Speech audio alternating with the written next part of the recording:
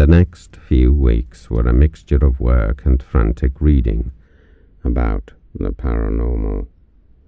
I knew after that experience that my knowledge base on the subject was minute and needed a major overhaul, but still, by the time Burroughs next contacted me, I didn't really feel that much the wiser. It was the formal tone of his scant message that got me. Next meeting is on the 8th of October at 11 p.m. precisely. Coordinates are below.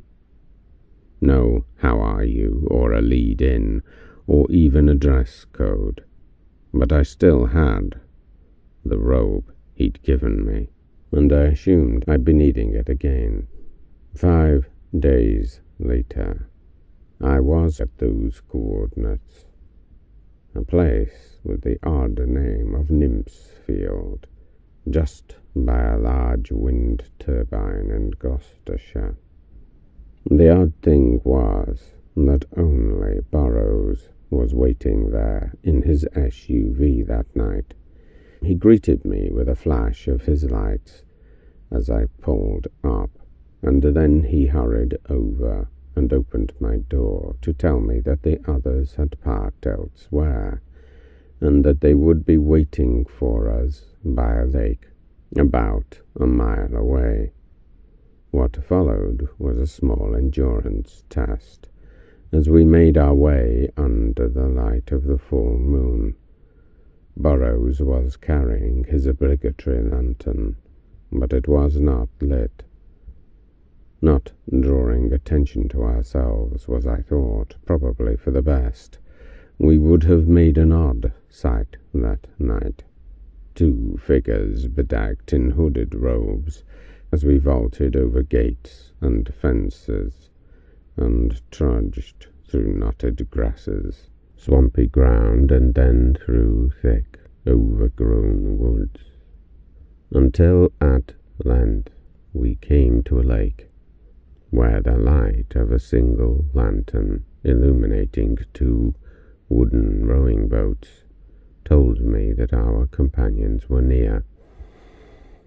Burroughs at that moment lit his lantern, and we were greeted by a hushed chant from those figures among the trees that awaited us. "We are 13. We are forever 13, they said as we approached. Burroughs simply replied, "I am the Dominus Noctis. The 12 are mine this night." We were then soon all aboard the boats, gliding almost silently across the ebony surface of that lake as we floated through thick plates of lilies, the silvery light of that radiant orb above us shimmering around us.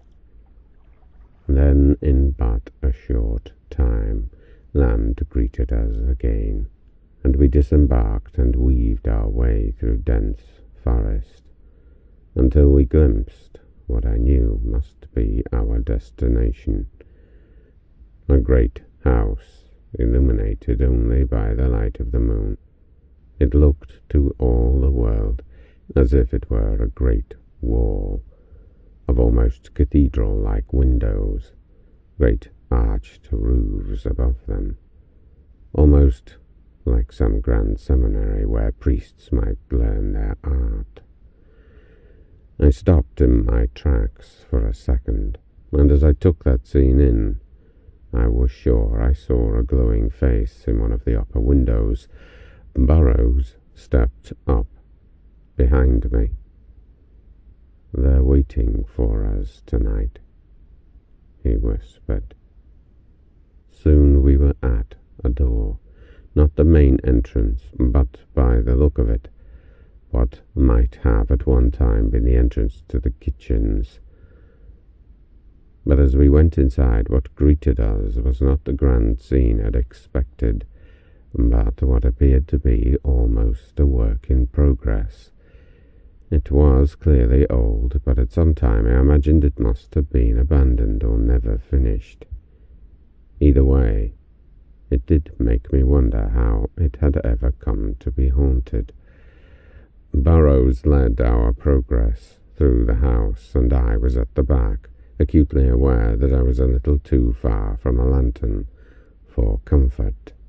As we moved from room to finely carved corridor to stairs that led down, I seemed to constantly be stumbling on uneven surfaces beneath me, hampered by the near total darkness that felt as if it concealed 1,000 eyes, watching and waiting. As everyone else made their way downward, my robe seemed to catch on a metal gateway, which was only half open at the top of the stairs. I turned a little to try to feel where it might be snagged, and it was then I noticed a figure, barely visible in the pale moonlight, shining in through a window at the end of the long corridor. The others were by now at the bottom of the steps, and what little light I had was all but about to disappear. I called out, in something of a panic, that I was stuck, while at the same time being mesmerized in rising dread as this dark shadow seemed to be drifting through the air toward me. I shouted for Burrows. Any curiosity I had now been utterly overridden by a crushing sense of terror, almost as if death itself approached. I moved to rip myself free, and then it was as if someone had been holding me fast and they suddenly released their grip. I went surging forward, down the steps, almost skittering across their surface, before crashing down at the bottom. Burrows came running out. "Oh my God, what happened?" he said. "Are you okay?" He was clearly concerned as I frantically rubbed my bruised leg. "Something grabbed me," I replied. "Tried to stop me coming down." Burrows visibly grimaced and asked me if there was anything broken. "I don't think so," I told him as I struggled to my feet.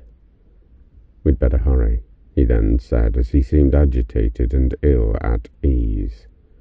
We walked down a short passage and into a vaulted chamber where everyone else was waiting, stood within a large circle of candles that we had not brought with us.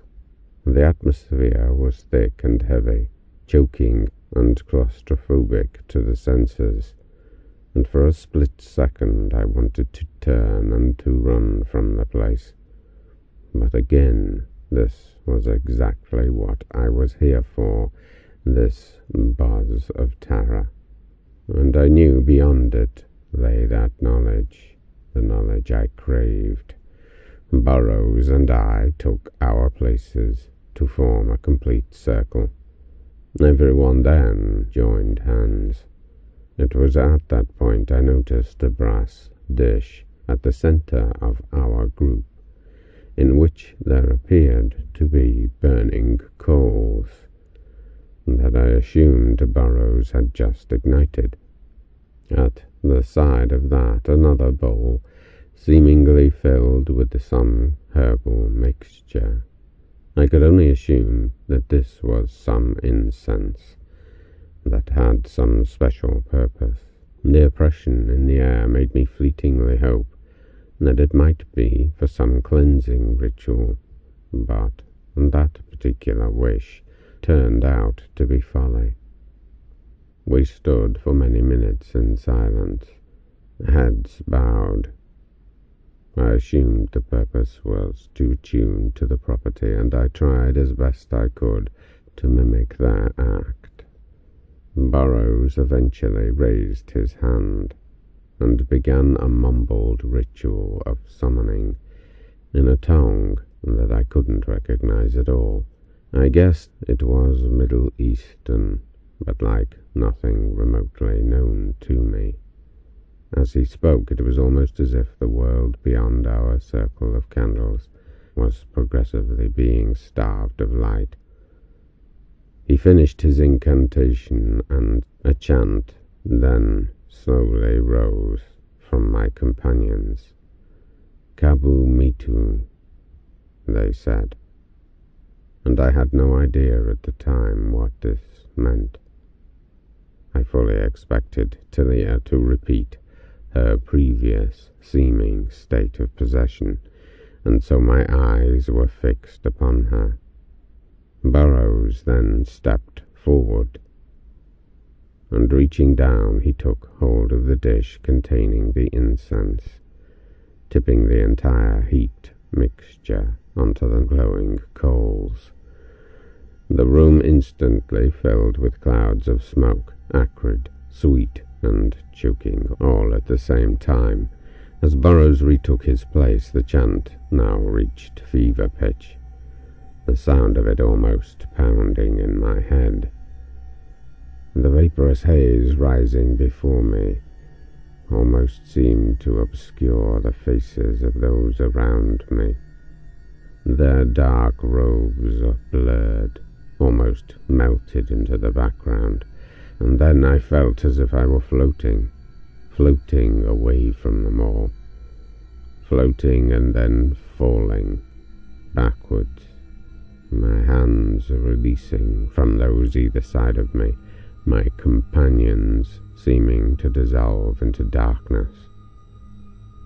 My head hit the cold stone slabs, yet it didn't hurt.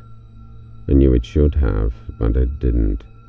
I raised myself a little to try to see the others, but the room was empty, save for a twisted strand of darkened smoke rising from that incense burner, like a dancing, sinuous human figure. I stared, mesmerized, as two eyes appeared in that writhing miasma, eyes that were fixed upon me. I knew, somewhere deep, buried in my mind, what Burroughs had done. I tried to rise, tried to control my limbs, but I was no longer the master of my form. Burroughs had stripped away my powers of sentient control. By opiates and noxious herbs, he had cleared away the delusion of corporal reality that the human mind clings to. I was in the other worlds, and I was at their mercy. That dread figure then took clearer form before me, a man of smoke and shadow, a man of pure dread. Screams suddenly filled the air around me. I did not know if they were my companions, or those of some long-dead denizens of this awful place. I tried to raise my hand in some feeble attempt to protect myself, but it merely quivered at my side as this thing drew a thin, spindly arm high above me. What I can only describe as a large fish-hook lay in its hand, a hook it brought down into my mouth and through my cheek with one swift, deft movement, as it leant forward and rattled into my ear. "You shouldn't be here, little fish," I cried out in agony, my screams melding with the others around me. For all the world I was sure I could hear Burroughs crying out for help, his voice in a cacophony of suffering. But then I was being dragged out into the corridor, then up the cold, hard steps. All I could see of my abuser was a shadow hanging over me. My head thumped against the cold, hard stone, hitting my skin as I was drawn helplessly upwards. The screaming had by now given way to a chorus of muddled voices, interspersed with mournful wailing. As I was drawn up and out into the passage, I could see figures and shapes around me. "You shouldn't be here," someone whispered in my ear. "This is our place." An ear-splitting scream deafened me as I slid away, pulled by that jagged barb, to what I now imagined must be some terrible fate. A twisted route, then out into the cold night air, across a gravel path, the light of the moon giving no solace to my mind, now utterly crippled by fear. Then onto the dew-covered grass I was taken. I could see another shadow moving towards me. It was a horse, a great black horse, with a plume on its head and eyes like burning coal. It came close and reared up before me, its hooves threatening to dash the life from me. Then that voice came again. "Goodbye, little fish. Do not come again." It rasped, as it felt for all the world like that great equine spirit kicked me away, as I rolled over and over until I came to rest in an ornamental pond, where I then lay floating on my back in that cold water, watching the stars and clouds above me, swirling in some kaleidoscopic insane dance. I have no real idea exactly how long I lay there. I would guess a good half hour. "We need to get out of here," were the words that brought me back to the semblance of reality. It was Burrows. His hand had grabbed my robes, and he was drawing me out of the water. For a moment I couldn't speak. My mouth felt numb. I could still feel that spike in my cheek. "What the hell did you do?" I eventually asked. My voice should have contained the rage and anger that was slowly building towards Burrows, but I couldn't put the emotion into it that I so wanted to. I looked up at his face, faintly glowing in the moonlight reflected on the surface of the water. He winced and half smiled. "I broadened our horizons," he said gleefully. "I'm glad you find it funny," I responded. I would have appreciated a warning. Burrows smirked again. "What did you see?" he asked. I told him about the vaporous figure, of what it had said, and of the horse that kicked me into the lake. And he seemed to find this all equally amusing, almost as if he knew exactly what I was going to say, which again did nothing to impress me. He told me at that point that all he saw of the proceedings before the unguents overwhelmed him was my fall backwards, and then I appeared to push myself away and out of the cellar. "So it was all just a drug-induced illusion," I stated angrily. Burrows shook his head. "Not exactly," he replied. "The spectral horse and the ghost with the hooked hand are both known to frequent this place, and you did not know that." I became aware at that point just how cold I was, and I began to shiver as I pondered what Burrows had pointed out. I was fuming at what I saw as his abuse of trust, but at the same time, if what he had said was true, I knew that I had seen something that no other method could have revealed to me so vividly. Yet still, My anger did not diminish, and as we began our journey back, the flickering light of 2 lanterns led us to the others, who were now huddled together awaiting our arrival. I wondered what horrors they had experienced on Burroughs' herb-induced mystery tour. But I was not to find out, not that night at least, for again we went back in silence, back across the lake, and then we parted ways.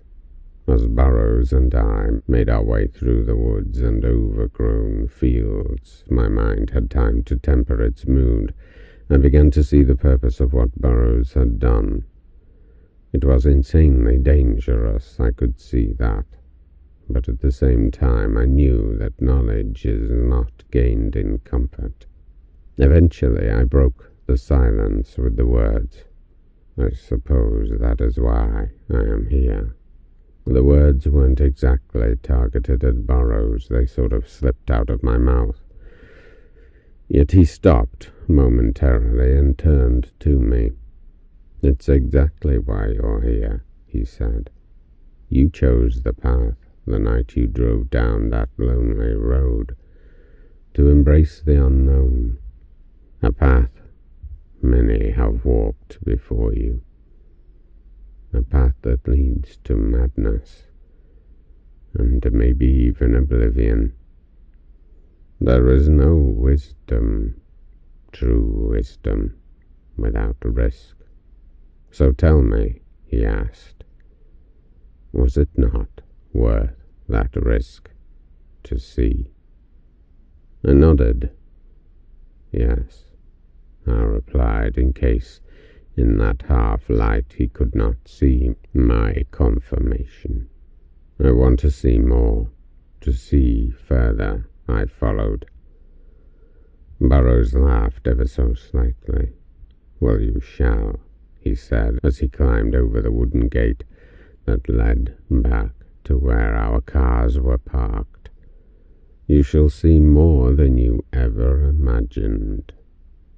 He slapped my back, shook my hand, and then with a farewell he hurried to his car and was gone. It took a while longer to leave that place that night. I was still soaked to the skin, and I decided it would be best to remove as much clothing as I could before driving home with the heater on full.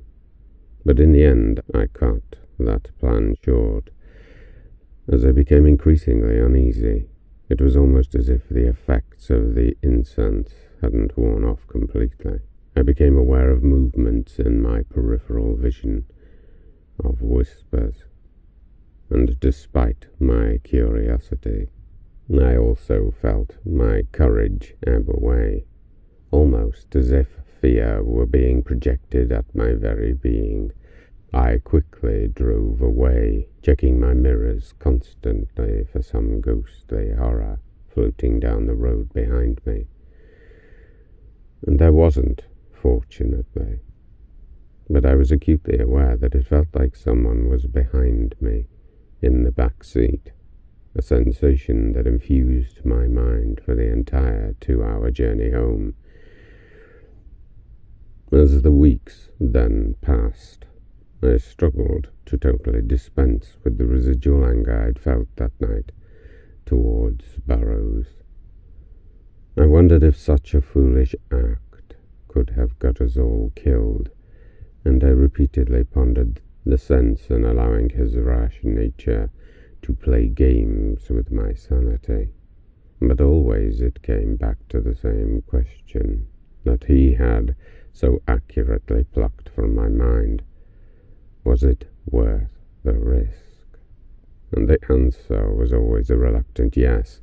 As the night of the next full moon approached, I found myself in an ever-increasing state of agitation. I couldn't tell whether it was suppressed excitement or repressed fear. By the time Burroughs finally mailed over the coordinates for our next meeting, I was no longer sleeping at all well, a few hours each night. What sleep I did have always seemed to contain dreams based on what had occurred on our previous outings, nightmares in truth, or as I preferred to call them at the time, the idle musings of my subconscious mind. I kept that appointment. I had no real intention of not doing. 11 p.m. and I lay by just south of a minuscule village by the name of Venton, just north-east of Dartmoor in England. Burroughs' black SUV was waiting there when I arrived. I parked behind him, and as he didn't come out to greet me, I quickly went over and knocked on his side window. But Burroughs was leaning over his steering wheel, clearly in some worse-for-wear state. I opened his door. "Are you okay, Charles?" I asked as I leant forward. He gave me a slow, drawn-out reply. "Migraine," he said. "It started half an hour ago. I thought it would pass, but then I began throwing up. I asked if there was anything I could do. He told me that there wasn't, and that he would have to sit it out, and that I should go alone and meet the others.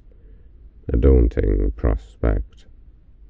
He explained in briefest detail what I was to do, and he gave me a bag of mugwort incense and a sheet of carefully written instructions that I was to follow when we reached our destination. He then said that he had taken some pills, and in the unlikely event that they reduced his pain sufficiently, that he would follow along when he was able to. I was profoundly disappointed at first. Burroughs, after all, was the linchpin in the proceedings. He told me that I would have to take on his role, that I would have to be the Dominus Noctis this night. The others, he said, though talented, were not inclined to be in control. But in his opinion I was well suited to the role, and that this would be my chance to get to know them all better. Something I must admit I really had wanted to do, as apart from Tilly I hadn't had any communication with anyone, except Burroughs thus far, and I still felt very much like the outsider.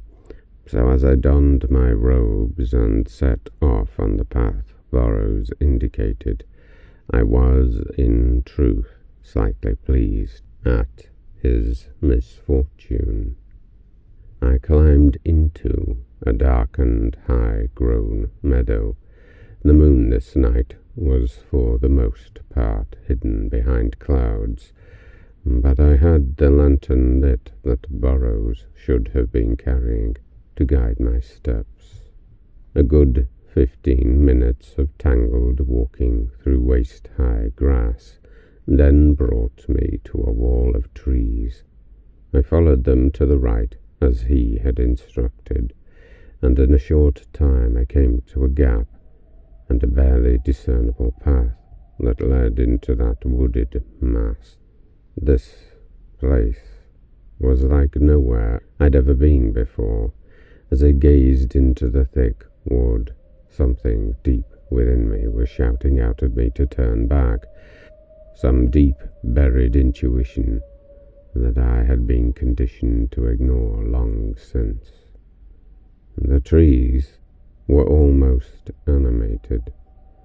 When the moon fleetingly appeared from behind her canopy, her light revealed a nebulous mass of finger-like branches weaving through the air. It felt almost like they were reaching and writhing in an attempt to take hold of me, to draw me into them. But logic, foolish logic, prevailed. I wasn't about to let fear put me off. After all, I was the Dominus Noctis this night. I had obligations. I was here to embrace fear, not run from it. And so I strode into that web of wooded flesh. and as an owl screeched overhead and as brambles tore at my robe, I made my way eventually to the edge of a shimmering lake that the moon revealed to me in a cascade of soft light dancing on its surface. I looked to my right. The others were supposed to be waiting here, but I could see no lantern. Then, as a gust of wind rippled through the woods, my eyes fell on them, almost statue-like, almost like great, dark, upright slabs of stone waiting at the water's edge. As I approached, a lantern sparked to life, and I could see the familiar face of Talia illuminated in its light. "Charles can't make it," I said as I drew close. "He has a migraine." "Are you the Dominus Noctis?" Talia asked. My brow furrowed in slight bemusement at why she would assume that I was. "Yes, I am," I replied, "for tonight at least." In unison, everyone else then chanted, "Welcome, Dominus Noctis, now and forever Master of the Night. We are 13. We are forever 13. I smiled at this grandiose greeting, and I wondered why Burroughs had not been so honored on our previous encounters. But then I mused that maybe he had, and somehow I'd missed this little ritualized ego trip. 2 large wooden rowing boats awaited our arrival. I studied each in turn as all climbed aboard, and as I did, it occurred to me at that moment that I only knew Talia's title, and in the event of some calamity, like someone falling overboard, that I could really do with knowing what to call them all. Accordingly, I instructed everyone to give me their name as they passed. In the light of my lantern, I then greeted each in turn, almost as if this was our first meeting, and everyone seemed to make a point of fixing my gaze in the soft, warm light of that oil lamp, as if they were making a mental note of my features, an act that I found myself unconsciously reciprocating, as from that moment on, each of them seemed somehow to be fixed in my mind, name to face. The 2 twins were the first. Victoria and Ella were their names, thin and almost elfin in appearance, their hesitant voices delicate and ephemeral. Then came the overweight man with the waxed moustache. "Mason Brooks, a pleasure to make your acquaintance," he said in a clear and confident tone. The 2 elderly women were next, Arabella and Edith, a smell of rose water and lilac about them. The 3 women who were clearly close friends were called Delphine, Amanda, and Frances. The man blessed with good looks was called Peter. The woman I imagined a pent-up retired school teacher happened to be called Chastity Collins, and the tall man was called Aled. But as the last person boarded the boat, it occurred to me that they actually were 12 in number, and I wondered why they had always said we are 13, when we must have been 14 previously. Had they discounted me in our previous encounters? It did feel a little like I wasn't there before, as far as my companions were concerned at least. I boarded a boat. Aled and Peter took to the oars as we drifted across those dark waters, our craft surrounded by a thin mist. I couldn't help feeling as if we had already passed beyond the veil, and I had a primal sense that this night would surpass all that had gone before. The moon had illuminated our journey to the centre of that lake, but as its light was then consumed by a large passing cloud, it was then that I became aware of lights on the far bank, flickering candles or oil lamps placed in a straight double row that led away from the water's edge. A few more strokes of the oars, and I could see what it was that they led to. A large house, not a stately home or a castle, but a grand enough residence. 13 large windows were visible, each seemingly containing a number of candles that almost seemed to offer sanctuary from the oddly threatening scene through which we moved. Our boats were in a short time at the shore, and we were out walking up the gravel path that I could now see was flanked by crude oil lamps. Soon we were at the door to that impressive property, oak and imposing. Far larger than a normal entryway, it seemed to tower above us. As I approached, I searched for some bell or knocker to announce our arrival, but the door opened almost immediately. A butler, in his full traditional attire, was stood there, and he waved us in with the words, "You are expected." An ever so condescending look on his face, as his hand directed us down a long candle-lit hallway to a large, half-open white door. Burroughs, in his scant description, had told me that this house had only recently been constructed, and that the owner found out that not only had they built their house near a once revered ancient lake, but that the area was littered with burial sites and sacred ancient structures, one of which, they believed, must have been disturbed when they built the house, and it had allegedly led to all manner of supernatural activity.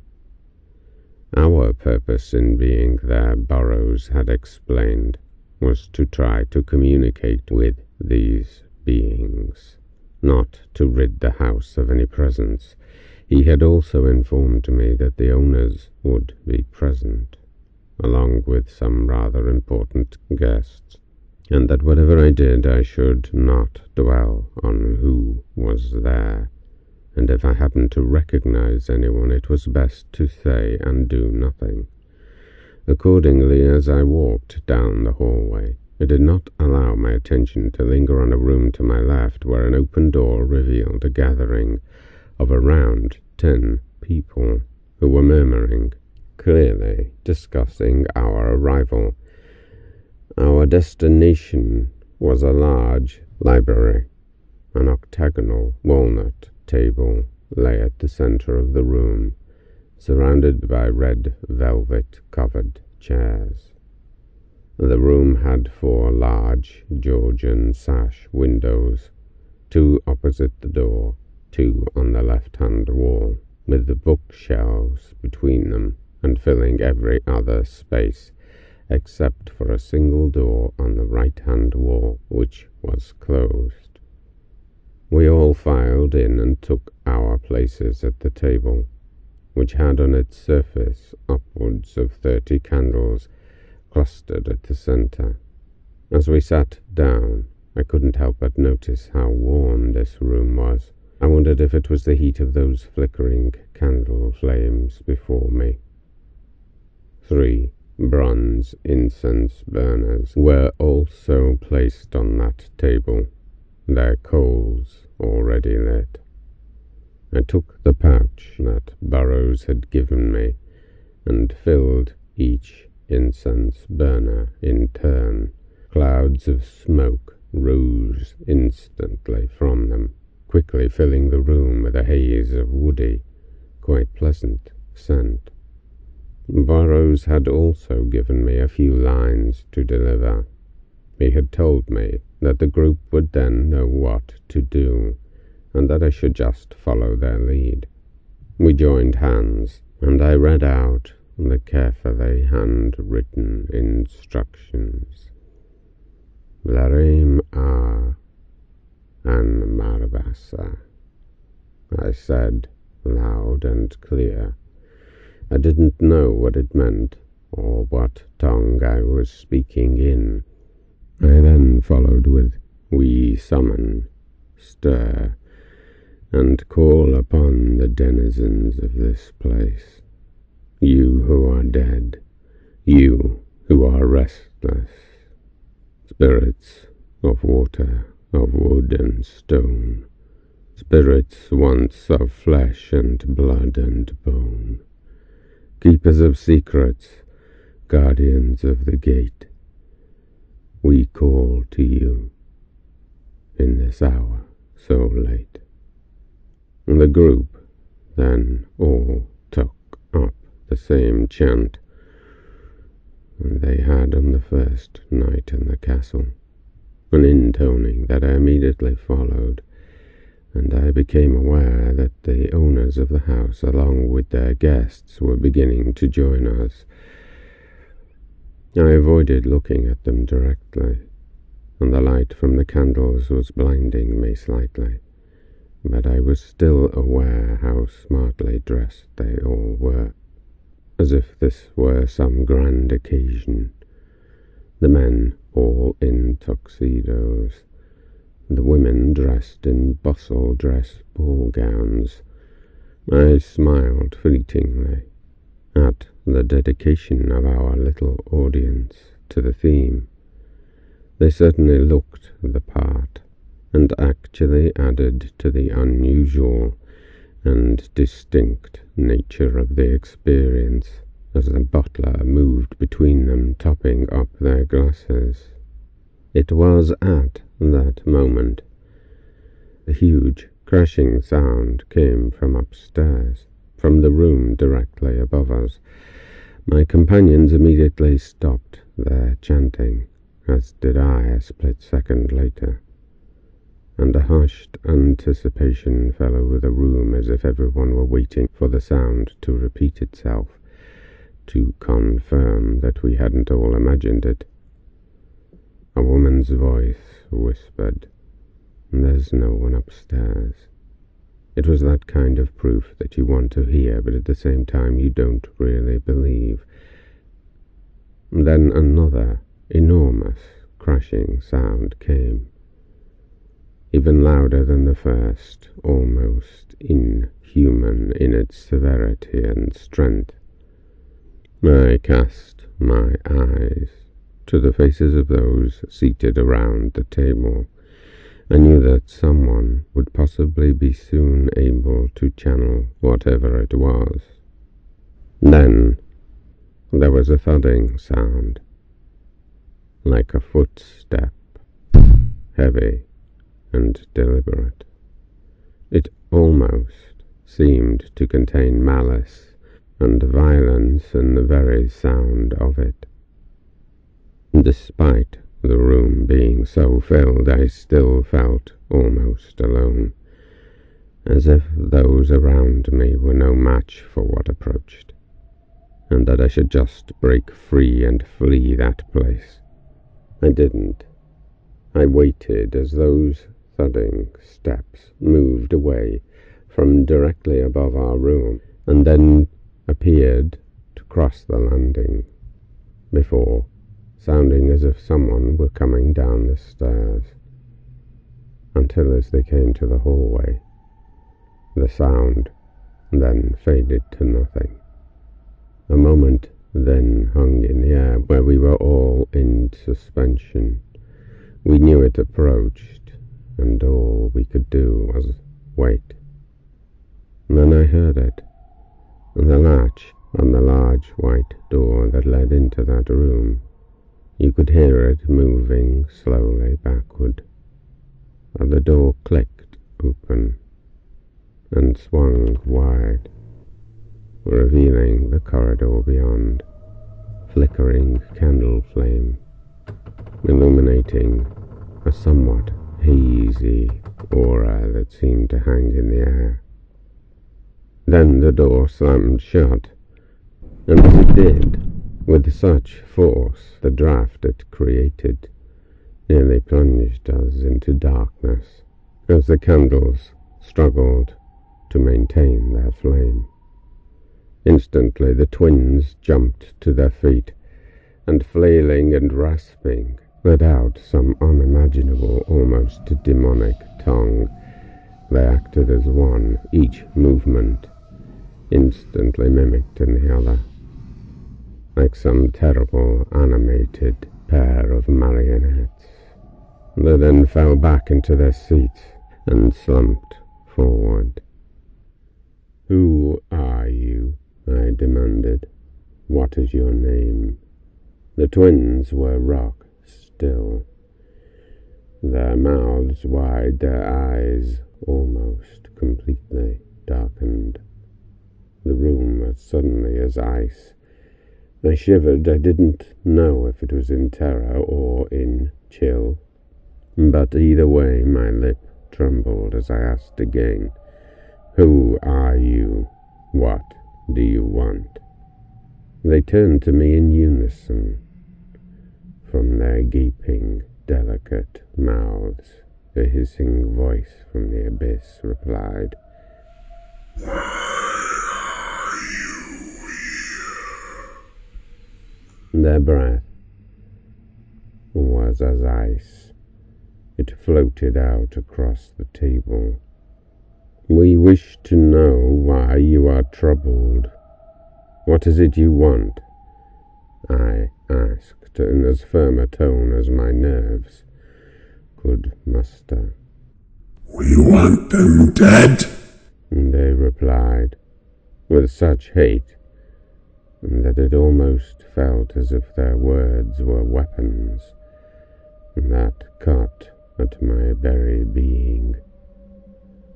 The air in the room then suddenly darkened, as if the smoke from the incense were choking out the candlelight, its scent now grating in my throat. "Why do you want them dead?" I demanded. The twins then turned their heads to stare at the owners of the property and their guests. "They defile this place. It is not theirs. It is ours," they rasped. "Who are you?" I asked again. "We are the waters. We are the keepers. We are the blood and stone. We are the earth and bone. And you are nothing." They whispered. For a moment I was transfixed, as if the very place was speaking to me, as if the earth beneath me, the wood, and that dark lake were speaking, and the world as I knew it was slipping from my conscious grasp. And for a second I feared I would be lost, that I would slip into a darkness from which I would never return. The candles were dimming, the light fading. A thick mist filled the room, and my breathing was short and laboured. Then those candles and our oil lamps went out. Our only illumination then being the moonlight, still streaming in through the windows. I could only think to ask one thing. What would appease you? I stuttered from my trembling mouth. "Their deaths!" was the answer screamed from the maws of the twins. This shock sent the room into turmoil. One of the female guests nearly fainted, and a scream went out from another as the men let out various words, loud words and grunts of reassurance from throats clearly choked with fear. I couldn't help the thought that fleetingly sprang into my mind at that instant that this was not quite the amusement our observers had imagined it would be, a formal dinner, some drinks, and then a ritual of sorts performed by some odd, amusing people. But it turned out to be a vision of hell to their way of thinking. I don't know why I said it. It was the first thing that came to mind. "We shall not let you," I shouted as I rose to my feet. "We shall banish you." The void eyes of those poor girls then shot back to me. "You cannot banish us," they cracked in a tone like metal on metal. "It is we who will banish you." As those words fell from them, a book flew across the room and struck me on the temple. The pain of the impact made me release my grip on the hand of Talia as I grabbed my forehead in a pointless defensive reflex. As I did, it was as if an energy shimmered around us, terrible, fragile as glass. A scream, two mouths in perfect harmony, shattered in that moment. The twins were released, their voices so piercing, so sharp. It seemed almost that they slashed at the fabric of my mind. I became aware at that instant that our audience were fleeing the spectacle, their nerves and sense of self-preservation having got the better of them. Someone flung open the door, seeking escape as the twins slumped forward, their screams ebbing away as their senses returned. But that doorway did not offer the salvation that was sought. Instead, what gripped us all was the thick black ball of smoke that streamed in, hanging high in the air above us. As we looked out into the corridor, there was nothing but red, glowing embers, where those candles and drapes and fine curtains had been. Someone rose to my left and rushed to the other door and tried the handle. I think it was Peter, but in the confusion and wailing of voices I couldn't be sure. "It's locked," they shouted in a voice filled with panic. Our circle had by now all sprung to their feet. The owners of the house and some of their guests were moving into the passage. I shouted that we should go out of the windows, but it was the butler, I think, who shouted back to me. "They're all locked, too," he bellowed, "and all the keys are in the kitchen." There was a moment of hesitation, as if everyone still in the room couldn't decide what to do. I shouted, "Let's smash them, then." But a male voice shouted back that they're too tough and that we haven't the time. And with that, everyone started to follow those in the corridor, rushing forward, ducking down beneath the increasing fumes as they headed toward the main door. How can they be too tough, I thought as I stared at them all. I was frozen by the thought that those embers could pick up at any moment, that this was a fire, starved of oxygen, that I was looking at, and that the whole thing might go up when they opened the door. I was by now gasping for breath, my head spinning as I tried to stay low. I rushed to the window, pulled up on the sash, but quickly saw that some special kind of lock was indeed holding it fast. My eyes frantically scanned the room. I needed a heavy object, something that I could smash the small Georgian frames with. I then saw it, barely visible, a thick wooden plant stand near the other door. I ran over and knocked the aspidestra perched on top of it onto the floor, and hauling it onto my shoulder, I ran back to the window, bringing it down almost immediately into the wooden frame. The owner was right. It was tough. Too tough, for one blow at least. The glass had smashed, but I hadn't even broken one strut. I repeated my assault, this time with all the force my air-starved body could muster, splitting 2 struts in the process, but I was barely through. I kicked out at it futilely. It was way tougher than I could ever have imagined. A perfect example of good workmanship, I mused. That was now also a prison bar of wood. I knew I had to break it. I could hear the voice of the owner shouting that they couldn't get the door open. Maybe the heat had swelled it, I thought, in my crazed mind, crazed with dread, fear. I raised that plant stand above my head, my body weakening as smoke streamed past me, filling my lungs.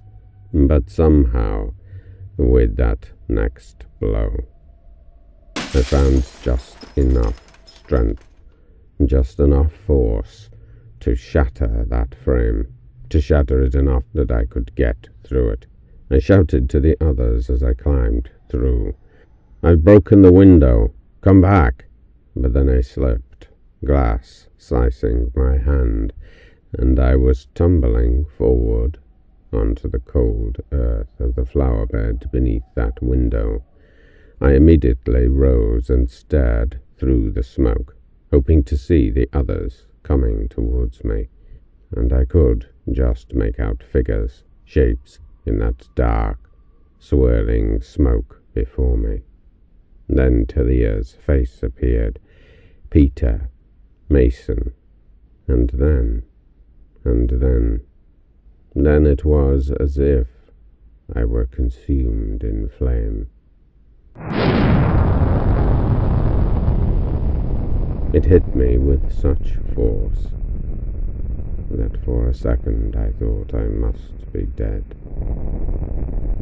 I felt myself flying through the air, heat searing my flesh, and then cold, wet grass against my face, and screams. For a second I dared not move. I dared not know. For myself, and for them, I didn't want to know. But those screams, those terrible screams, made me. I raised my head. I was facing away from the house, but turned to behold a sight I could never have imagined. For there in the window, framed like some living work of horror, was the form of Talia, half hanging out, her entire being aflame and writhing, in a futile attempt to be free. An inferno behind her, streaming past her, seeking the dark of the night as it incinerated her flesh. And there, in a raging fiery tempest behind her, I could see little figures dancing, living wicks of human flesh and fat, swaying in a hopeless dance of death. I leapt to my feet and ran forward, screaming, "No, no, no!"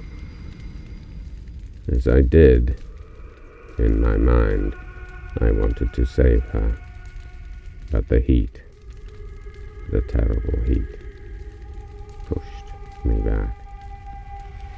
I could no more have saved her than I could have made it rain to extinguish that nightmare.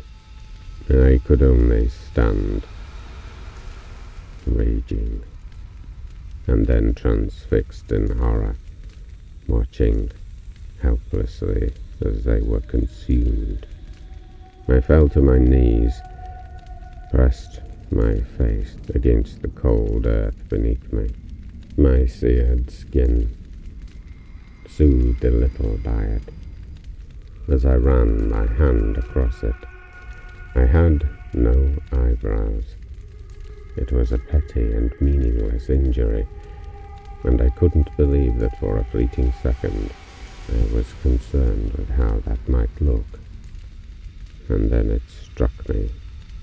Maybe some of the others had escaped. Maybe they'd opened the door. Maybe they were burned and needed help. I leapt to my feet. My legs were like jelly, and for a second they resisted. They resisted my will to run or even to move to action. And when they did, they were disjointed and jagged in movement. I ran around the house to find the door we had entered through, but when I saw it, I knew. It was closed, burning on the top half, smouldering on the bottom.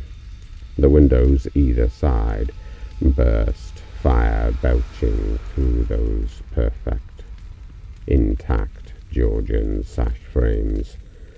There was no one there.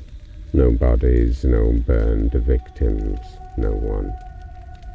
I let out another rage-filled cry.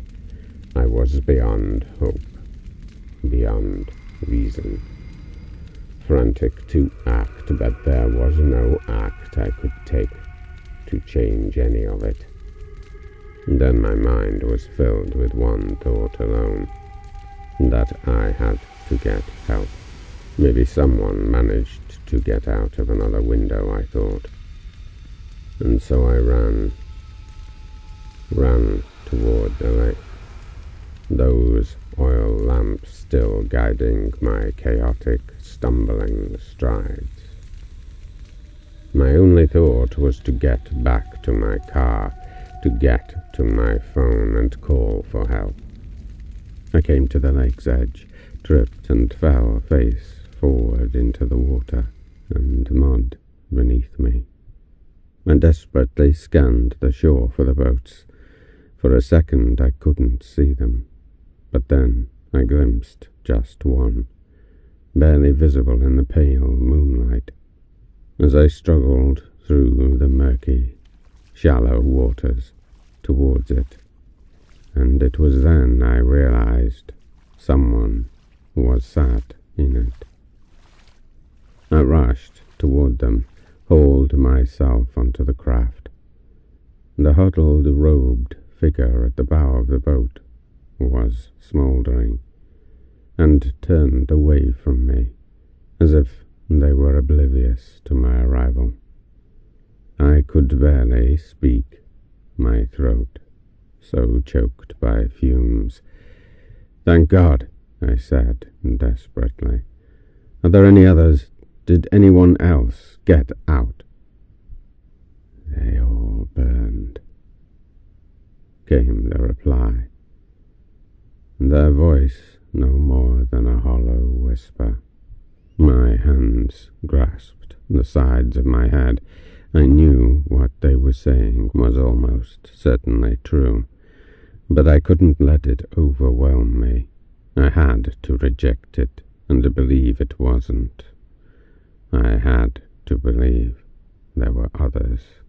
But at least there was one, I thought as I threw myself down on the hard wooden seat and grabbed the oars. "We have to get help," I half shouted as I began to frantically row.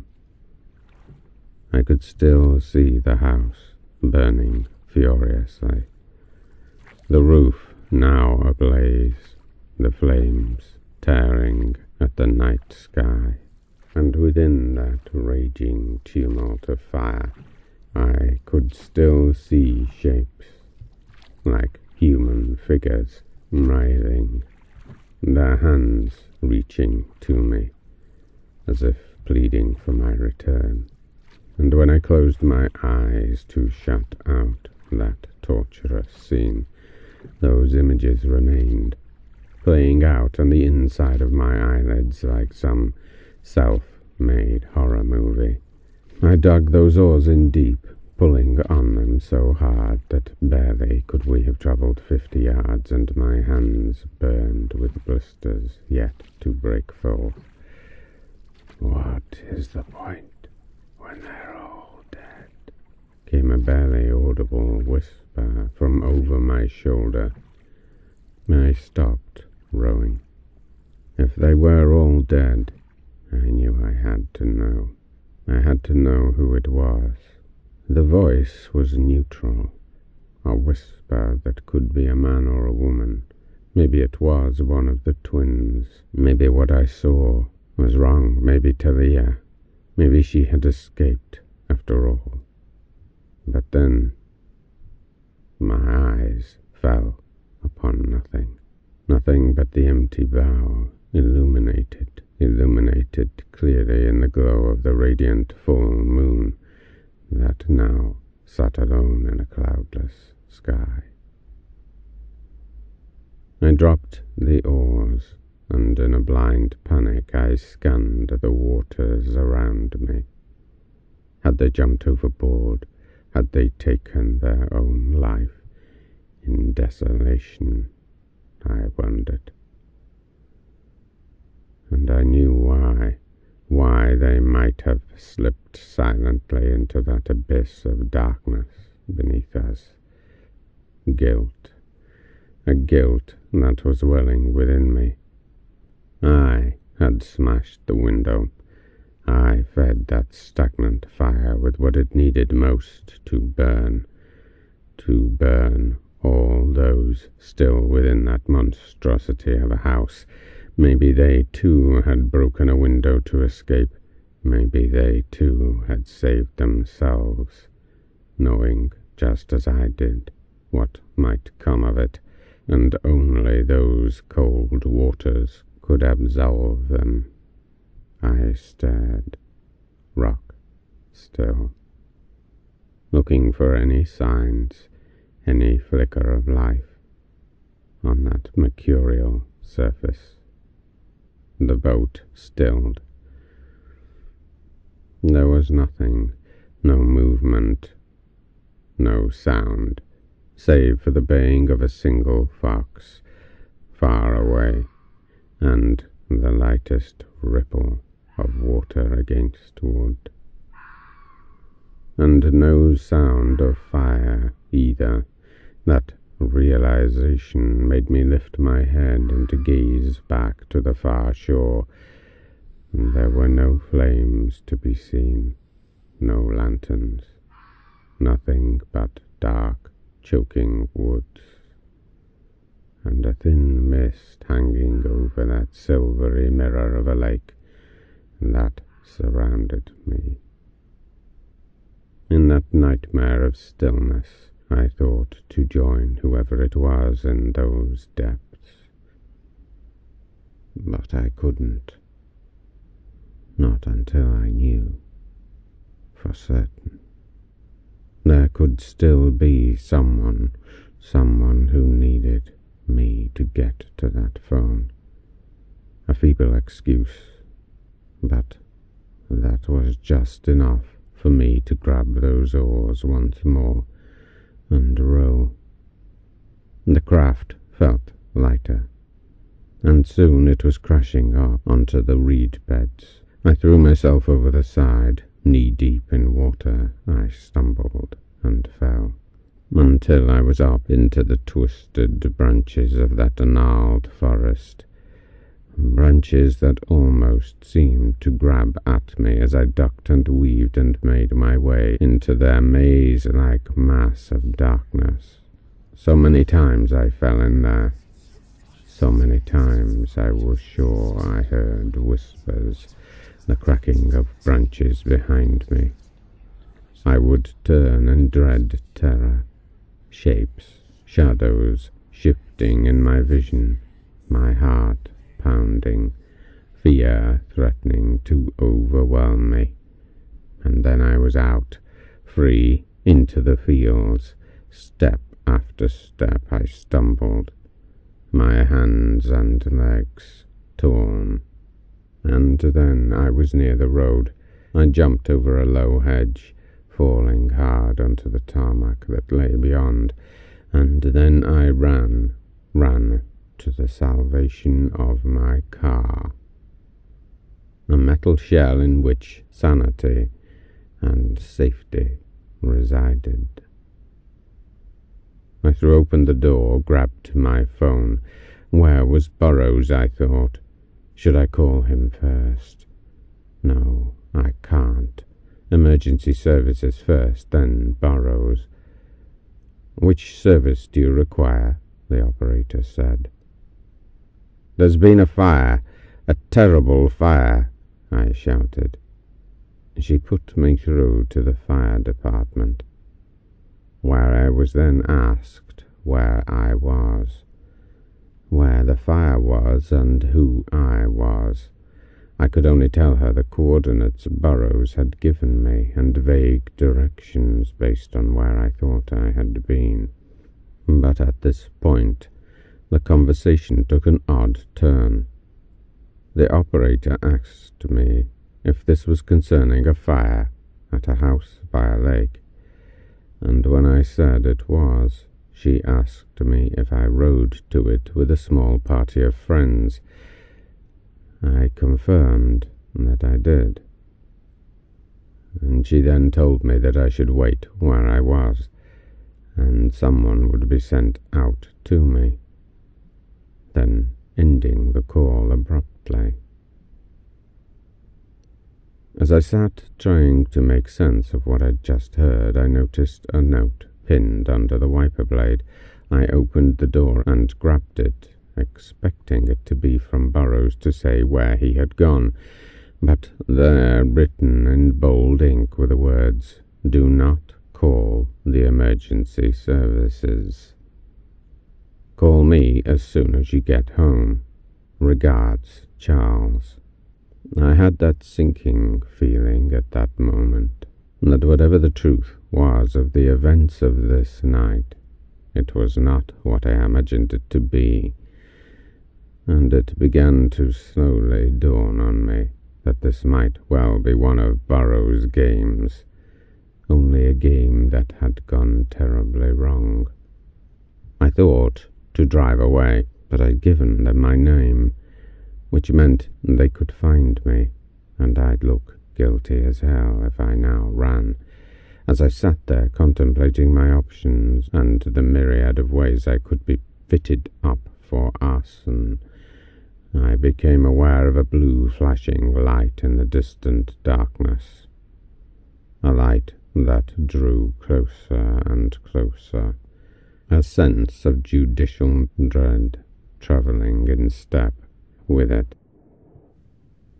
And somewhere deep in my mind, I knew the horrors of this night were far from being done.